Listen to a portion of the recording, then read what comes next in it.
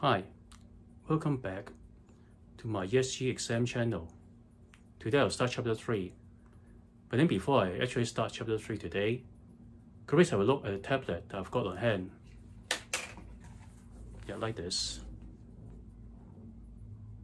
Well, these are topics that we discussed in last episode, that's on chapter 2. So can you remember many of these topics, or have you already forgotten many of those? If you've forgotten many of those, then I suggest you go back to chapter 2 before continuing with this episode. So I assume that you're ready, then we'll start. But then because this topic is very long, so I'll split this chapter into 2 episodes. So I've got episode 1 at this time, and then episode 2 for the rest of the chapter.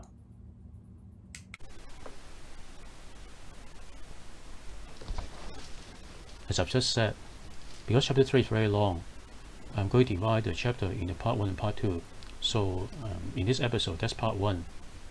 I'm going to go through the first 4 learning outcomes and then leave the remaining 4 to part 2 of this chapter. The first 2 learning outcomes are to explain the key concepts, so I'm going to go through one by one. The first 2 main concepts will be climate change mitigation and climate change adaptation. Climate change mitigation, that's very obvious. That is where we try to do things that would kind of say slow down global warming. So the actions that reduce the active warming of the earth that is caused by human actions. So the objectives will be to avoid dangerous interference with the climate system, to stabilize greenhouse gas levels in a time frame to allow ecosystem to adapt naturally to climate change. So it doesn't mean that with climate change mitigation, then global warming will stop, but then global warming is likely to occur in a more controlled way, so that the ecosystem will be able to adapt to this kind of change in global temperature. And the other 2 objectives of the climate change mitigation will be that it's going to ensure that food production is not threatened, and then it will enable economic development to proceed in a sustainable manner.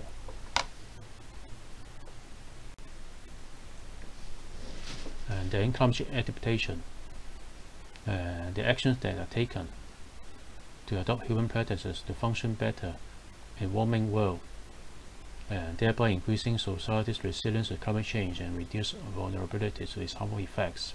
And as I've just said, even with mitigation, adaptation is still necessary because global warming is still going to happen, but then in a more controlled manner. So there are a few things that may be classified as adaptation measures, like protecting coastlines, flood defenses, managing land use, planting more efficiently for scarce water resources, drought-resistant crops, energy public infrastructure, and to develop clean cooling systems. The last term, they need to so-called resilience measures. I have to say that although it's in the learning outcome, it's actually not very clear to define. According to the notes, it says that they are the measures they are able to function even though the climate is changing. So they are pretty much the same as climate change adaptation. And if you look at it in the internet, it looks like the terms are more or less similar.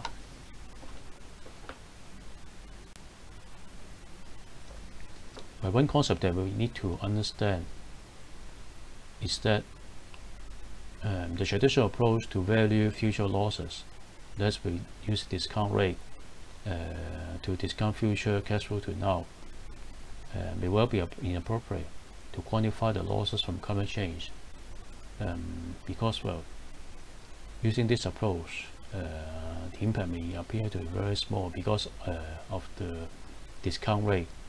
Say after discounting over a long period, they will become very small, and then equipment ignores the high severity of such a climate event, so we probably should need a low discount rate, especially to more or less take into account the severe impact on the lives and welfare of future generations.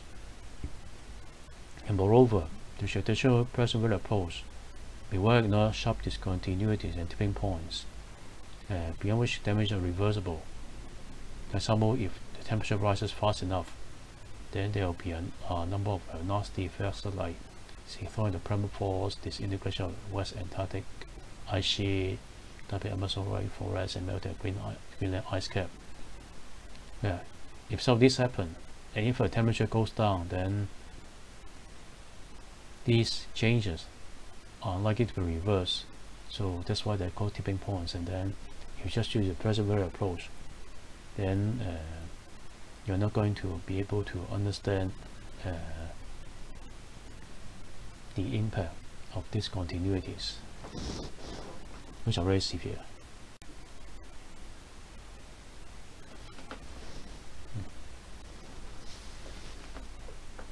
And then, according to the Intergovernmental Panel on Climate Change, there are a few things that are noted.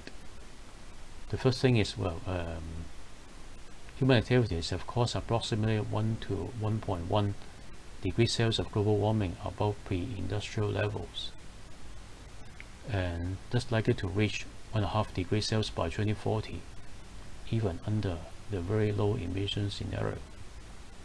And hopefully you still remember, once you have studied that under Paris Agreement, the intention is to limit the rise to 2 degrees Celsius by 2100 and make every effort to limit that to 1.5 degrees. And if we succeed in keeping the rise to 1.5, that could reduce the so-called climate-related risk to health, livelihoods, food security, water supply, human security, and economic growth. Okay, the second learning outcome, explain a key concept related to other environmental issues, including pressure on natural resources. The natural resources will obviously include fresh water, loss of biodiversity, land use of forestry, and then notably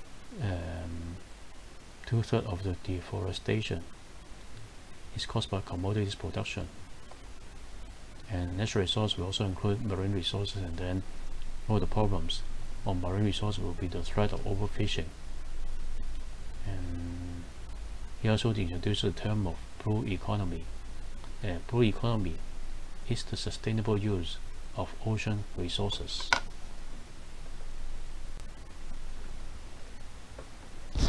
There are a number of terms that, well, maybe you are aware even without what I said notes, like pollution, waste management. There will be issues like, say, lack of landfill space, single-use plastic, effectiveness of recycling, and circular economy.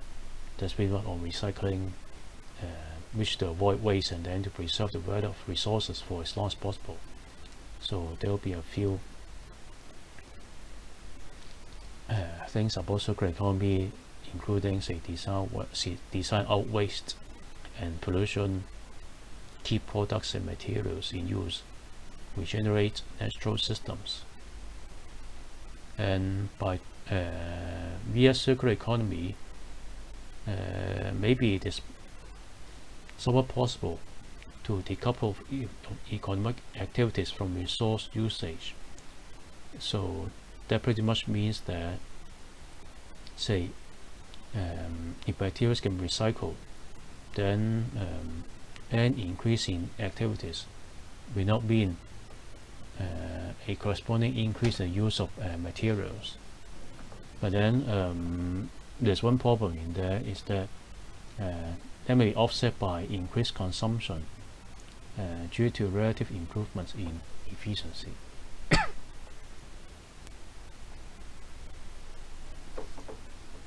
Okay, there are a few other concepts under learning outcome 3.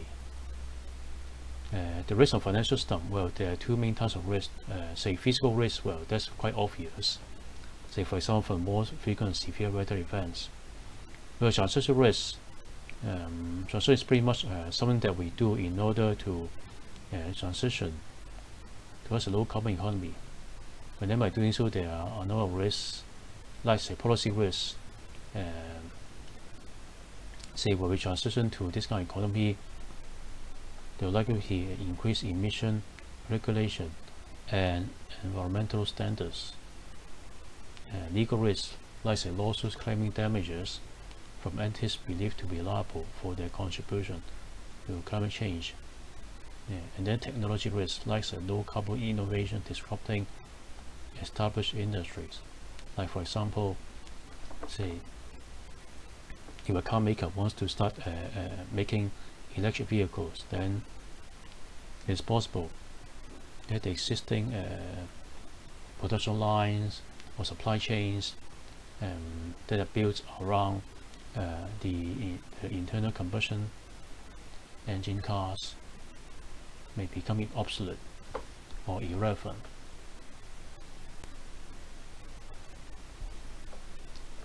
Business impact on biodiversity resources. There is direct impact and also indirect impact. Direct impact, there are say a few things like land degradation, use of surface water, release of toxic materials, and then noise and light pollution. And then indirect impact, that is mainly via the supply chains and kind of more difficult to predict and manage. And there are other possible indirect impacts. So one of the examples mentioned is that if there's a new road to move goods, so if workers want to migrate, so if there's a new road, then workers may migrate via a new road from one place to another, and there may also be commercial development along the road.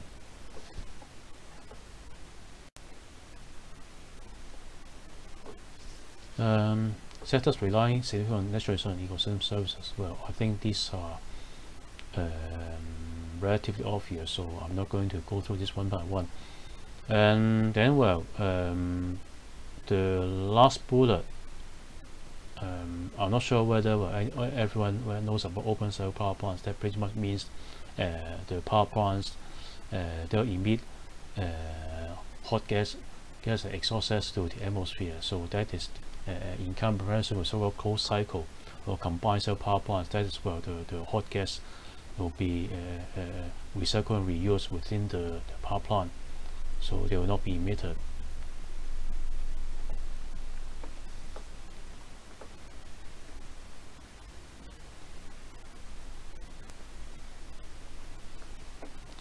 Right, supply operational and resource management issues.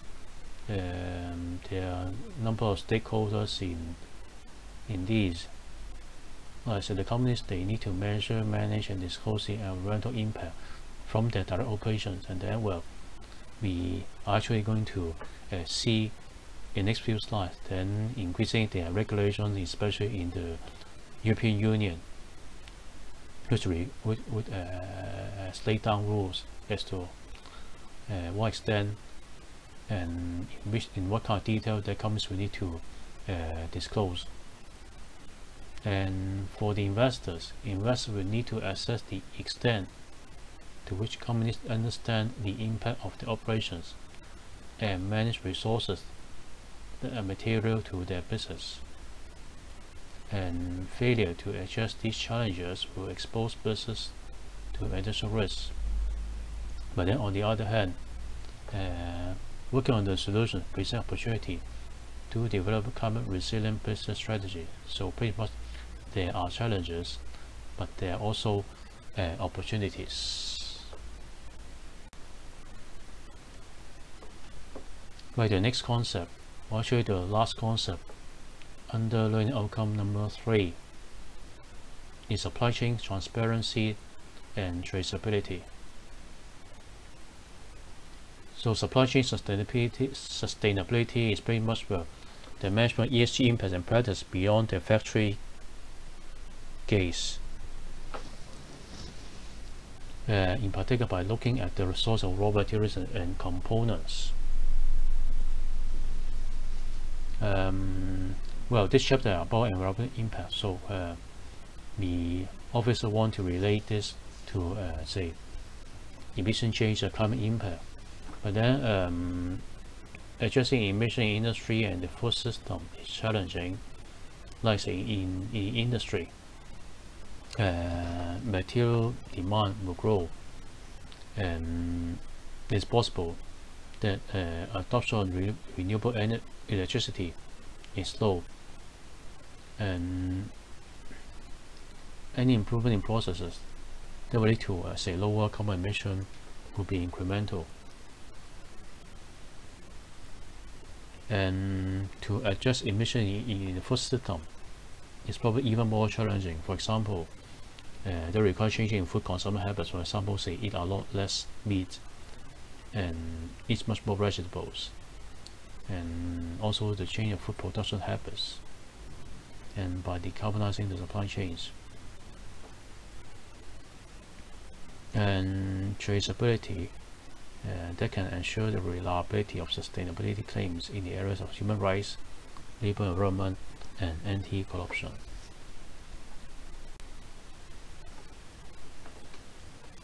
Right, number 4 is to assess how manufacturers influence environmental factors. So I'll say that this is also an important part, in the sense that, well, there are lots of policies that are being talked about. Although, well, if you hopefully you can recall that, well, some of the policies that are, or say regulation that I mentioned here, I've also mentioned in the previous 2 chapters. So, okay. Like the first one is the so-called UN Framework Convention on Climate Change, and well, there are the famous agreements like say Kyoto Protocol, are protocols to this treaty, and this UNFCCC is the overarching international treaty related to climate change, and then is also responsible for the so-called COP, Conference of the Parties.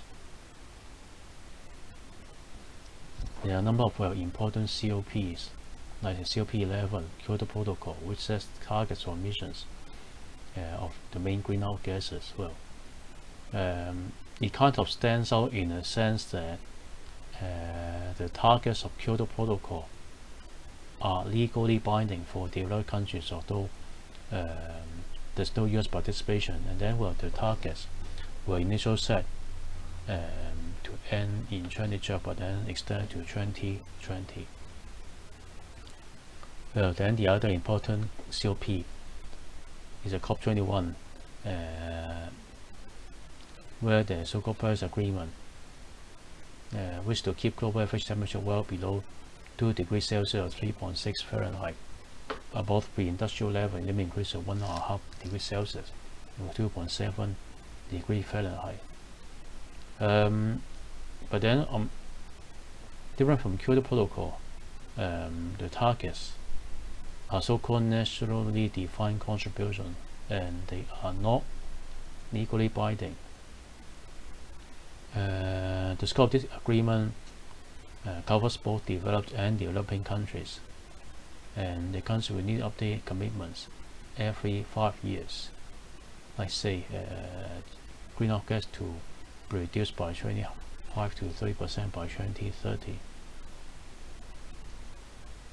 And then the last most important COP is the COP26 in Glasgow 2 years ago, in 2021. There's a commitment to phase down the use of unabated coal power. It also recognizes shorter-term emission pathways. For example, say less 50% by 2030, and then net zero around 2050.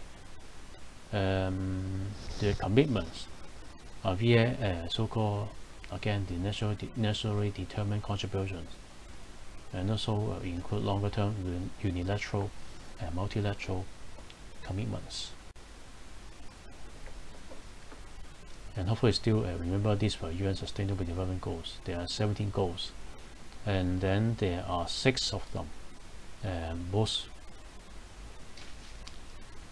cited by corporate investment factors, like say number 7, affordable and clean energy, number 11, sustainable cities and communities, number 12, responsible consumption and production, number 13, climate action, number 14, life below water, and number 15, life on land.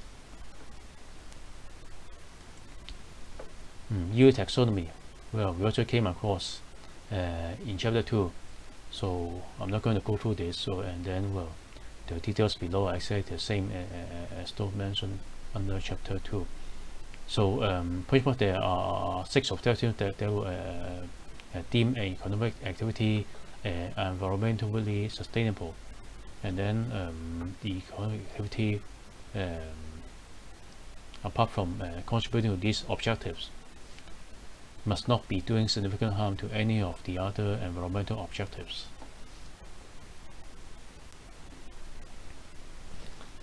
Sustainable finance disclosure regulation, we also touched on very briefly last time in chapter 2.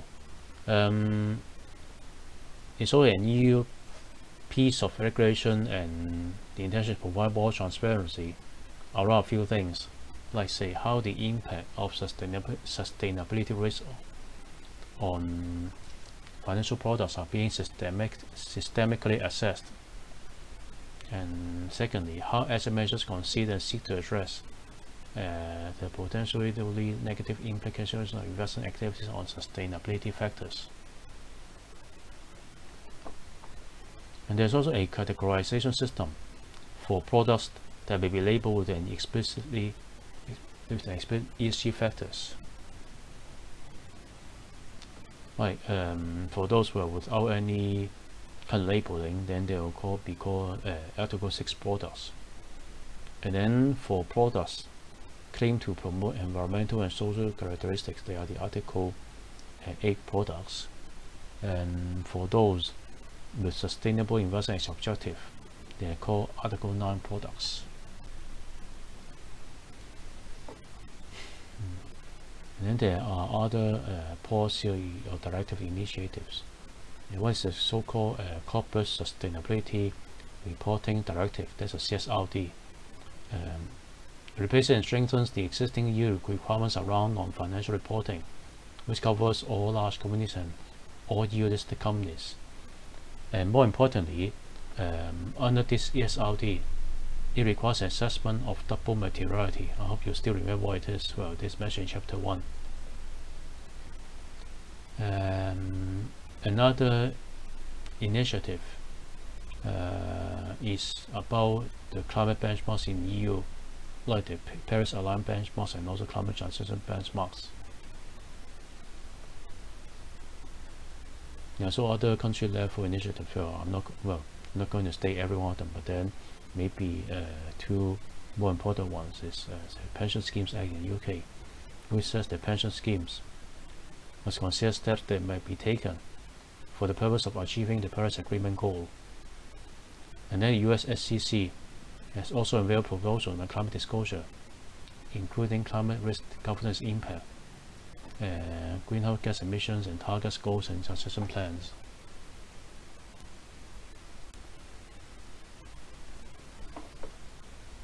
TCFD, we also came across this term earlier, and hopefully you still remember there are a number of reportable elements, like the governance, strategy, risk management, metrics and targets, and disclosure. We need to report on both physical and transition risks.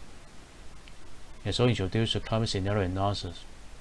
The guidelines in TCFD are voluntary, but then a number of jurisdictional countries like UK, EU, and New Zealand have already announced policies requiring TCFD aligned disclosures. And that's a so-called network for greening the financial system. The network includes over 70 central banks and financial supervisors. It has developed technical guidance, including climate scenarios for regulatory supervision. It has also introduced climate stress tests.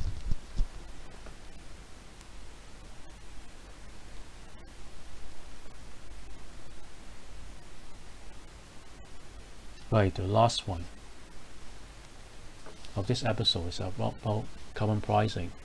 Carbon pricing is to kind of implement the so-called polluter pays principle, and then there are two main plans, which includes the emission trading system and carbon taxes. Well, emission trading system, well, it's pretty much say there may be a company that emits a lot of carbon, and then there's another one or another entity that doesn't need much. So there's a emission trading system going to buy carbon credit from one to another. So in theory, it creates an economic incentive for emission reductions to occur at the point of least cost. But then if such trades are too restrictive, then it may actually encourage say the carbon emitters to kind of shop around and do business in the jurisdiction with fuel constraints.